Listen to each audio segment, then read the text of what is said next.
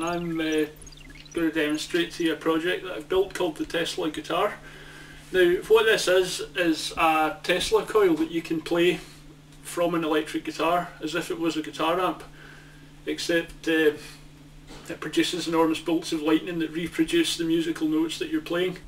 It's an extremely rough and nasty sounding instrument. It's quite a hard instrument to practice as well because the neighbours get annoyed in no time at all. It's incredibly loud and really quite vicious sounding. It's ideal if there are any heavy metal guitarists out there, this could be just the thing you need to take your tone over the edge.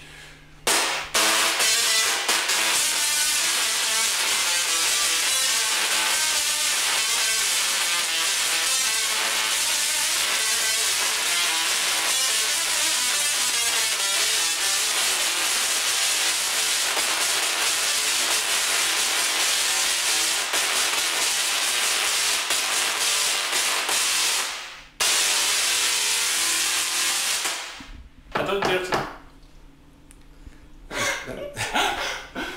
That was good. That was good. Yeah, I'm sure the neighbours appreciated it too. You better leave it there. Yeah. RFID stands for radio frequency identification, which basically means you can identify something using radio waves. RFID works with a reader and a tag.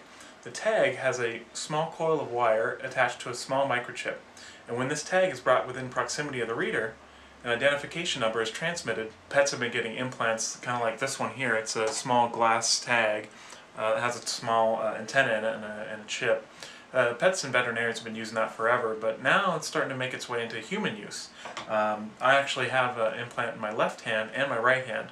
My left hand here has a 3mm by 13mm EM4102 tag, which is just basically a read-only tag. And so I present it to the reader, and I get the ID back there. Well, the reason I put an RFID tag in my left hand was initially to get rid of my keys. Well, actually, I put RFID into my front door and my computer login. I had even a safe at one time that I could present the tag to and it would open the fire safe. But car door and motorcycle, they were just easy to do and cheap. So you present a tag to it, it reads it, and if it's in that list, it starts the motorcycle. I'm standing outside of Tropicana Field here in St. Petersburg, Florida, getting ready to go inside and watch Game 1 of the Major League Baseball American League Division Series. And I'm also going to be showing off the world's first LED fan sign. But first, let's make it. The first step is to pick up some sticker paper, and then I loaded Photoshop and designed the letters. I also took small dots where I wanted the LEDs to go. I printed each letter on a single sheet of sticker paper, and then cut out each letter. I used a hole punch for where each LED would go on the letters. Then laying out the 3/16 inch foam core, peel open the sticker paper and lay out the letters on your foam core. The best way to make holes was to use my soldering iron, and it was the exact size of a 5mm LED. And it's time for those LEDs, as one will go in each hole in every letter of your sign, as each negative connection of the LEDs need to be connected together. And then a 330 ohm resistor needs to be attached to each positive end of the LEDs. Then all those positive ends of the LEDs need to be connected together. Using some 1-inch rubber stoppers, I hot glued those to the base of the foam core and then used a couple of pieces of foam core to cover everything up and also a place for the on-off switch. I had friends call me who said they could see it from across the stadium.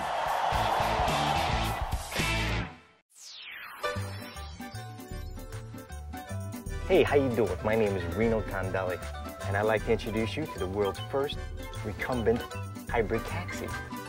At 27 luxurious gears, 48-spoke stunt-jumping rims, clip-in pedals, and you steer it with your legs.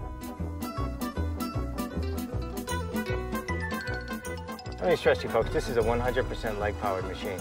And it wasn't until I morphed into the taxi business that I put an electric motor in, which allowed me to go about 15 miles an hour in any kind of wind with any kind of payload, up to about 750 pounds.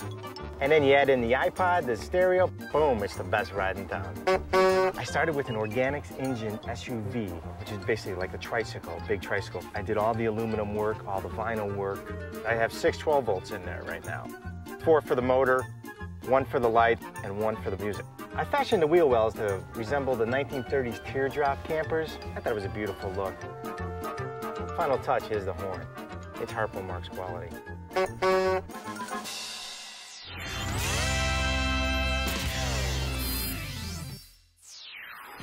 Major funding for MAKE is provided by Geek Squad,